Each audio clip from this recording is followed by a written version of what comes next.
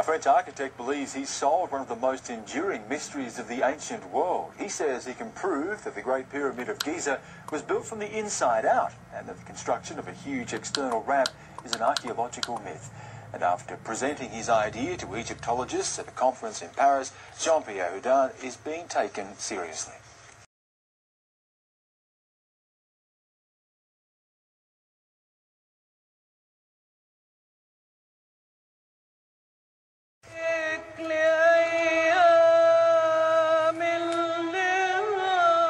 Rising 140 metres out of the desert on the outskirts of Cairo, the Great Pyramid of Giza has long been stripped of its beauty. The marble slabs transported from Aswan and Tura that encase the monument have been eroded or removed over time for buildings in the city. Of the 7 wonders of the ancient world, it's the only one still standing.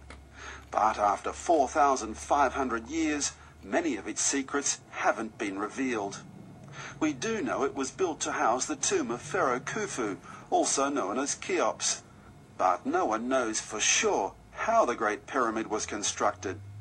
The popular theory is that vast teams of workers push blocks of stone weighing up to 1.5 tons up a huge external ramp.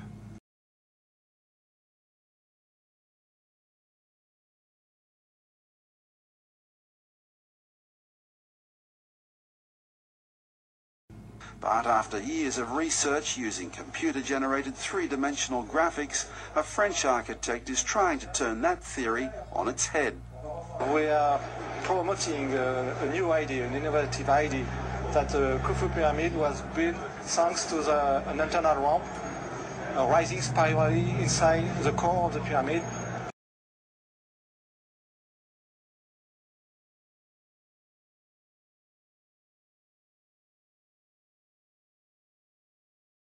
Close to the face. This ramp will not do all the job, but will permit us to go up to the apex of the pyramid, so to build the full pyramid. He believes a giant counterweight was used to hold 5 60-ton granite beams into position above the king's chamber. It's better than the other theories because this is the only one which works. And with Dassault system, in 2 years we have made full simulations, validations with their software, and we know now that with this theory we can build the pyramid, the same pyramid as in Khufu in Giza, with the same materials, the same tools, the same techniques, and in the same time.